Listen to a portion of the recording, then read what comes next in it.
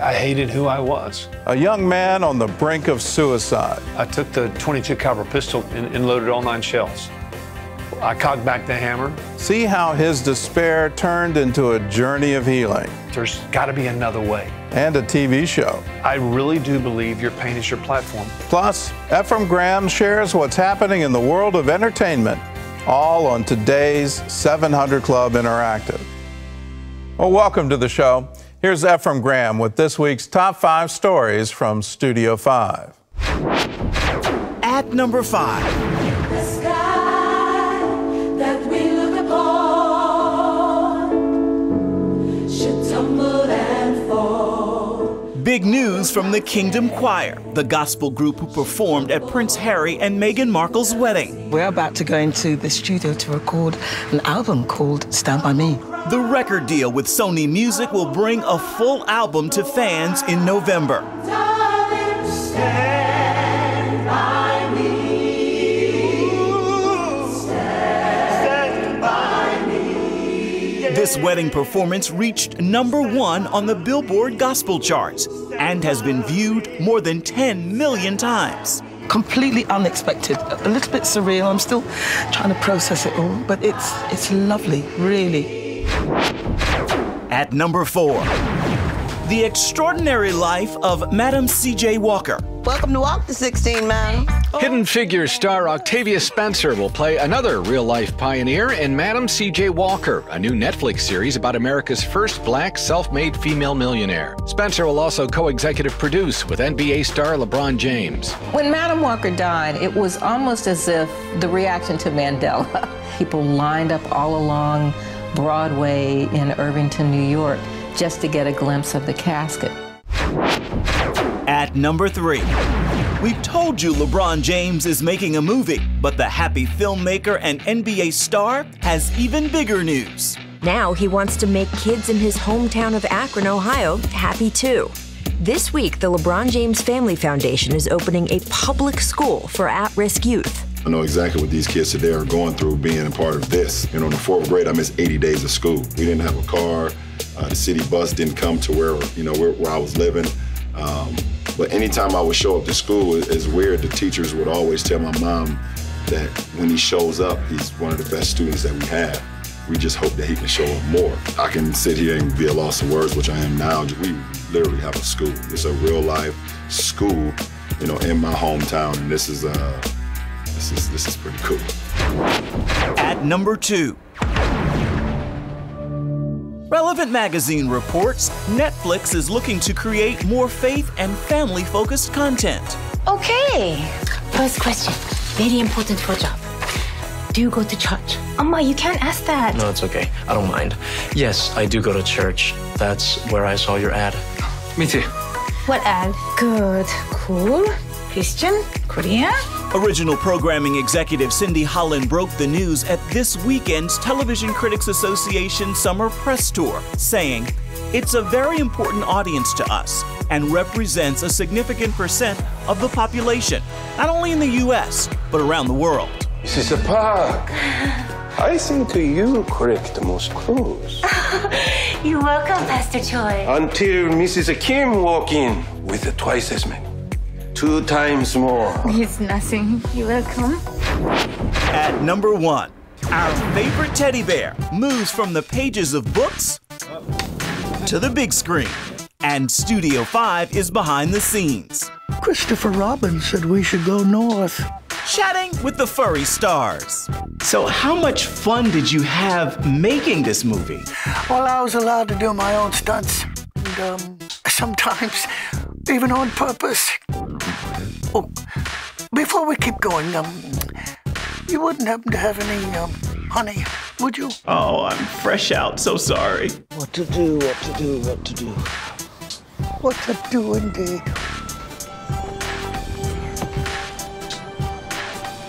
Who? Christopher Robin. With an all-grown-up Christopher Robin, the Disney film reunites Winnie the Pooh and all our furry friends in the 100-acre wood and hits American theaters on August 3rd. So, Eeyore, what drew you to this project? Well, It's not like I'm that busy anyway. How much fun did you have making the movie? Define fun. All right, I'm not a bear, but I'm with Ephraim. Yes. No, maybe I'm a bear. What was that like? That was, the film is so good. I can't wait to take my daughter to see it. She's 10. She will love it.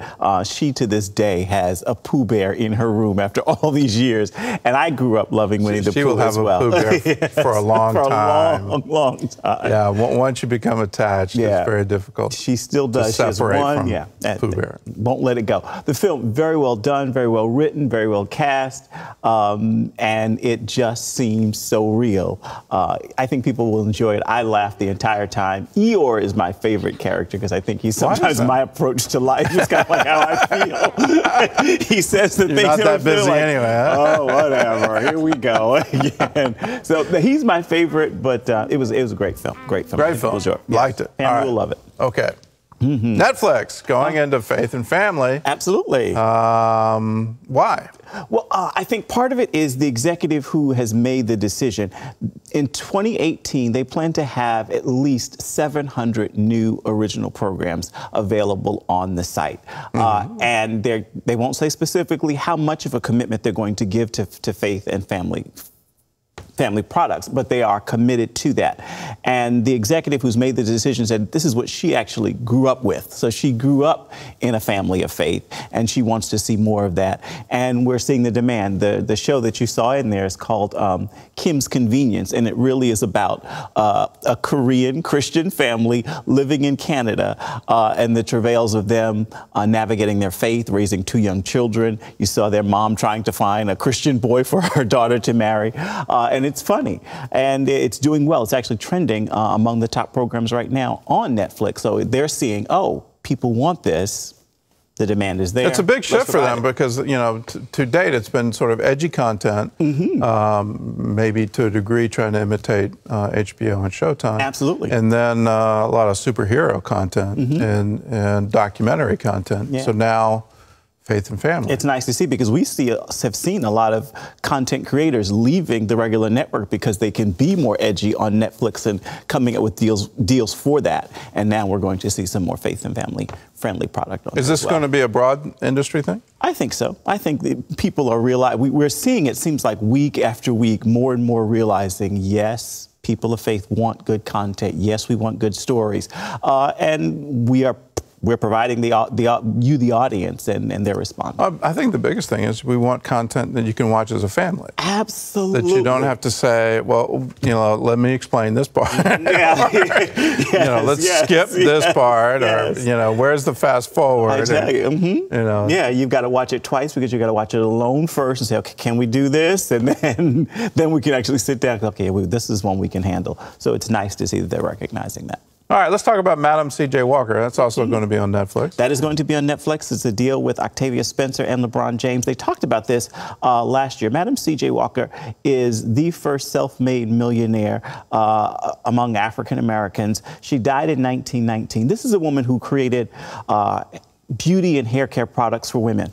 She was orphaned at age 7, married at age 14, and then widowed at age 20. She literally went from being a washerwoman, as you're seeing in the video there, to actually becoming a millionaire selling products that she sort of accidentally developed, just trying to take care of her own hair. She would go to the women and say, I'll sell you the product, I'll do the service for free in terms of putting the chemical in your hair. All I need you to do is to buy the product. You buy the product. And what the product did was actually help to improve their scalp, which then helped to improve their hair growth. So she called it a miracle hair formula when she began, but it really was to take better care for their scalp. Madam C.J. Walker, I think I first learned of her when I was in college. I still don't know the full story. This will be an 8-episode series on Netflix. Well, it's an incredible story, just from what I know. She started out orphaned, picking cotton in the South, in the segregated South. Goes from there to, she graduates from the cotton field to washing clothes. Graduates from that to working in the kitchen. That gives her the idea, well, I can make things for for women. I can make hair products for women. And it goes from there. She built her own factory. Yeah, she's amazing. Amazing. The series is based on her great-granddaughters. Her great-granddaughters have written several books about her, but it's based on one of those books, so it'll be interesting to see. All right, LeBron James has a school. Yes. And he seems to be really proud of it. It is, he said, despite all the many things he's done in the NBA, this is what he's most proud of. And it's called I Promise School, because it's a promise that he made even as a young kid growing up in Akron, that if I ever make it, I will give back to this city. And he said in his speech at the school, it doesn't matter that I'm going to Los Angeles. Akron will always be home to me. They're starting out with 240 kids. I believe it's 3rd and 4th grade. They're going to expand year after year. It'll be K through 8. And he has promised that 2,300 kids, at least 2,300, will receive a college scholarship from him to the University of Akron over the course of this development. So they've got to meet certain criteria. High school to the pros. Yes, yes. And he wants, And now, okay. He wants to educate, send them Now, is this a private school? Is this part of the school system? This is part of the school system. It is a charter school, but it is part of the Akron Public School System. It's a partnership with Akron Public Schools and the LeBron James Family Foundation. He and his mom, as you heard, they grew up in Akron, Ohio. She could hardly afford to get him to school half of the time. Yeah. I think he said 80 days in 4th grade he missed. And well, I can't imagine not being on the bus route. You know, that's really, really amazing, all that he's managed to accomplish. Well, it's amazing that he made it. Yes. He knows that there but for the grace of God, there go I. And he is literally, in terms of choosing the 240 students for this school, all of them are testing below at least 2 grades below their reading level. So they're looking for the most needy children to give them an opportunity and a leg up here. Yeah. Yeah. Yeah. Yay, LeBron. Yeah. My son's a big fan of LeBron James. Yeah. I'm a fan of Steph Curry, but I have to give him. So you're not going to root for the Lakers? No. No. No. Not happening. No, not ever. Not happening. No, not now, not ever. Well, what happens when your son comes in with a hat?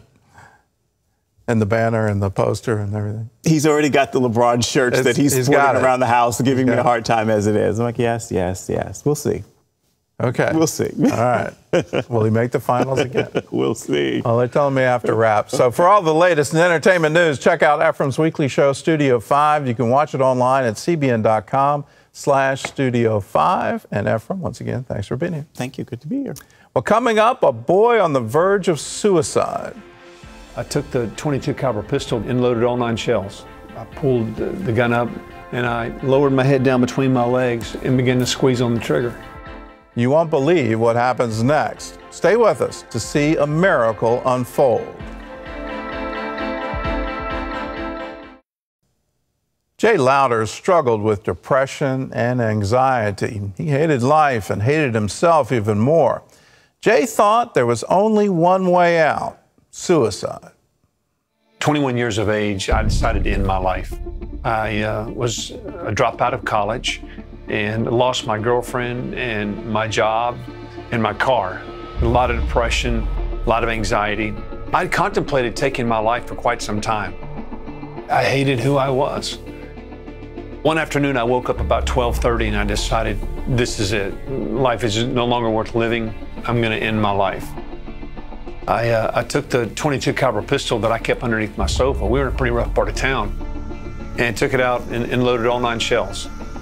I cocked back the hammer. I pulled the gun up. I can still remember the barrel, because my hand was shaking, tapping the right side of my temple. And I lowered my head down between my legs and began to squeeze on the trigger.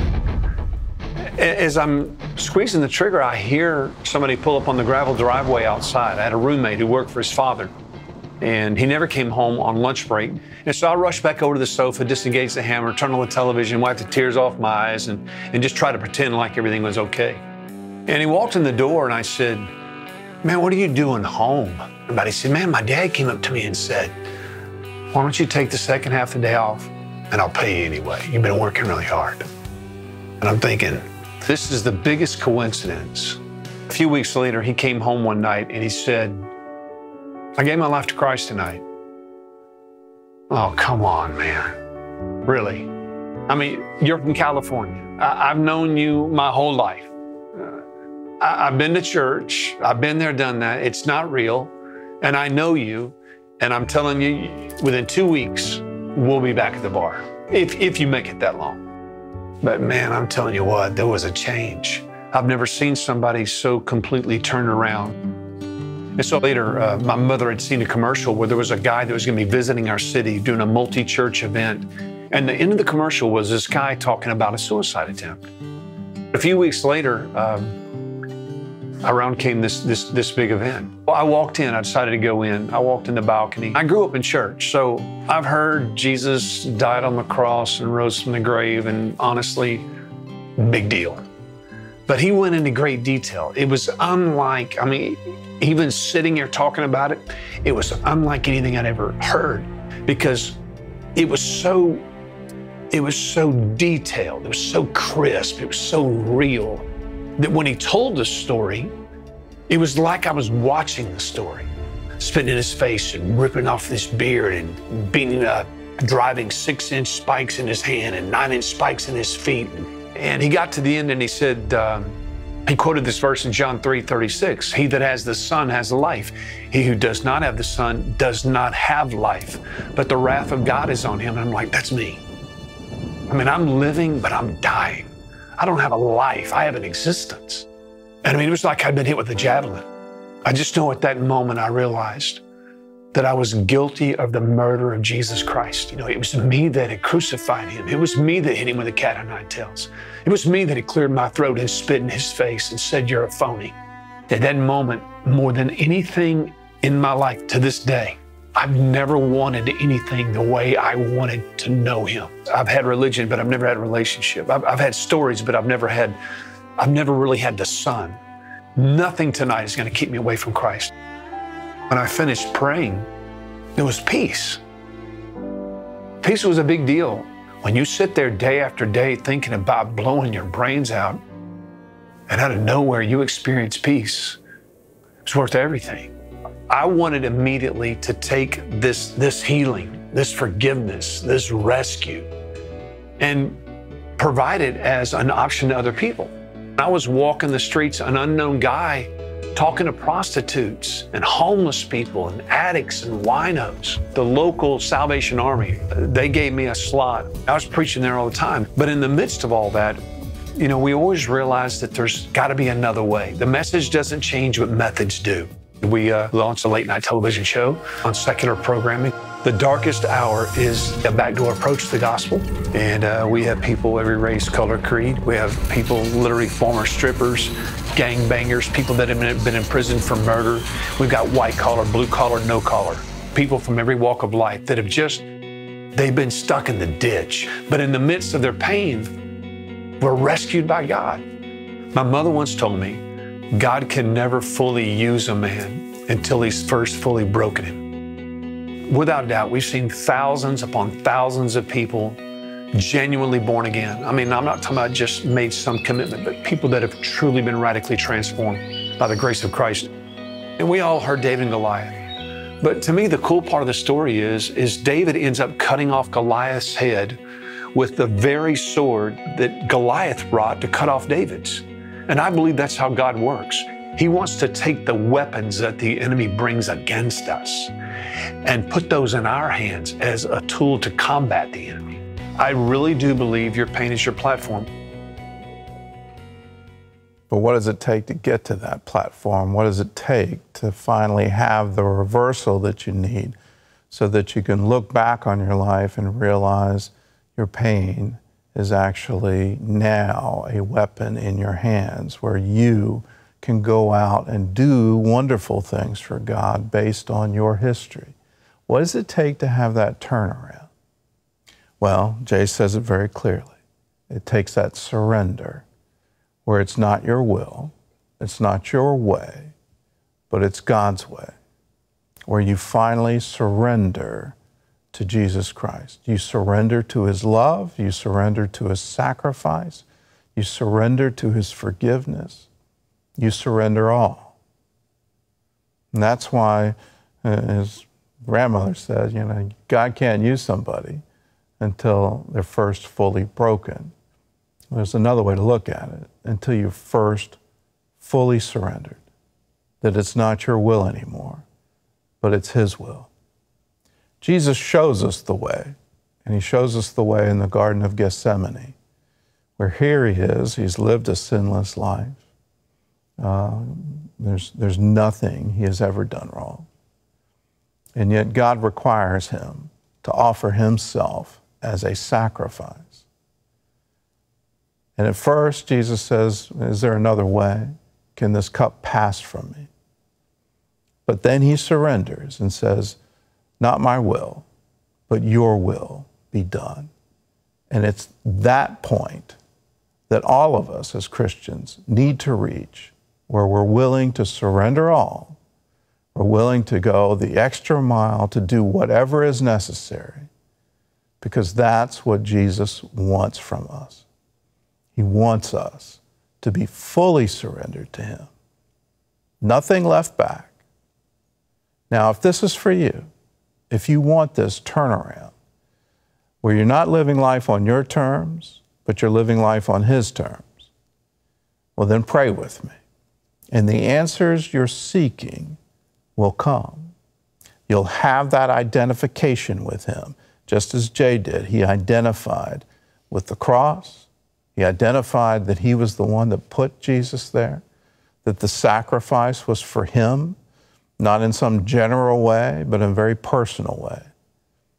And when you have that identification, well, then all things become possible for you, not based on your will or your wants or your desires, but the things that God wants, the thing that God desires, will then become possible for you. Pray with me and receive it. It's a wonderful gift. It's a wonderful adventure, but it starts with surrender. Let's pray now. Jesus, that's right, just say His name, say it out loud, Jesus. I come to You, and there's nothing I have to offer but myself. So I bow down right now before You, and I say, I surrender all my dream, all my ambition, all my desire, I surrender it all to You. And I ask that You would come in, that You would be the ruler of my heart, that You would forgive me of all the things that I've done wrong and set me free from every bondage, every sin, break every chain. And Jesus, if You do this, I want to follow You all the days of my life. Hear my prayer, for I pray it now in Your name. Amen. Father, for those who just prayed, fill them with Your love, fill them to overflowing, for I ask it in Jesus' name. Amen. If you prayed with me, there's one more thing I want you to do. I want you to let somebody else know. We've made it easy for you. All you have to do is pick up the phone and call us. 1-800-700-7000. When you call, I've got a free packet for you. It's called A New Day. What do you do now? How do you live the Christian life? What do Christians believe? It's all free. All you have to do is call us. Well, still to come, a mother fears for her and her children's lives. And see how she's finally able to break free from her abusive husband when we come back. At CBN, we help people all around the world start new lives, including one desperate mother in Georgia who had to flee her abusive husband. 43-year-old Irma lived with an abusive husband for 13 years. Her worst memories are not of the violence she endured, but of the suffering of her 3 children. It was like death for me when he would beat our small children. When my Tamara was only 2 years old, I heard her cries as he beat her. I rushed in to save her, and then he beat me. Irma's greatest fear was that one day her husband would kill them all. So after years of abuse, she left him and took all her children. I explained that I wouldn't have proper house, food or money. They all said, yes, we will starve rather than stay here. As a single mother with 3 children, Irma received $45 a month in government support. It was only enough for 2 weeks of food. They were starving together with me. They got sick too and almost died because we had no medicine. I said to myself, Irma, you have to do something. Irma had knitting and sewing skills, so she began to take yarn from existing clothing to make new ones to sell. But with no money for supplies, she could only knit and sell a few items. I began to pray to God, please provide me with yarn and fabric so that I can make more money to feed my family. A church that partners with CBN's Orphans Promise heard about Irma and her children. We brought food and a special invitation to the Orphans Promise Training Center hosted by the church. I enjoy being in the center. I have many friends there. The kids always come home full from there. They say, Mom, we have already eaten. But we wanted to do more to help Irma, so we bought her a sewing machine and all the supplies she needs to start a small business. It is a joyful day for me. I will be able to sew bedding and towels and knit sweaters and hats with the help of your gifts. I am very happy. Please accept a very big thank you from all of us. My kids no longer go hungry. Everything is fine with us now. Thank you so much for that. If you're a member of the 700 Club, thank you. You're part of that blessing. If you're not a member, I invite you to join with us. All you have to do is call us, 1-800-700-7000. Just say, I want to be a member of the 700 Club. When you call and join, I've got something for you. It's a wonderful premium by my father about angels. And if you want to know more about angels, their purpose, their power, what their assignments are, it's yours when you join the 700 Club for a pledge of $20 a month or more. And if you want to designate your giving into Orphans Promise and really help the people who are struggling to keep families together, children who are desperately at need, at risk, you can do it by saying, I want to give to Orphans Promise. All you have to do is call and say, I want to designate my gift to Orphans Promise, or you can go to cbn.com. There's a place online where you can designate your giving. Do it now, 1-800-700-7000. Here's a word from Isaiah chapter 43, for I am about to do something new. See, I have already begun. Do you not see it? I will make a pathway through the wilderness. I will create rivers in the dry wasteland.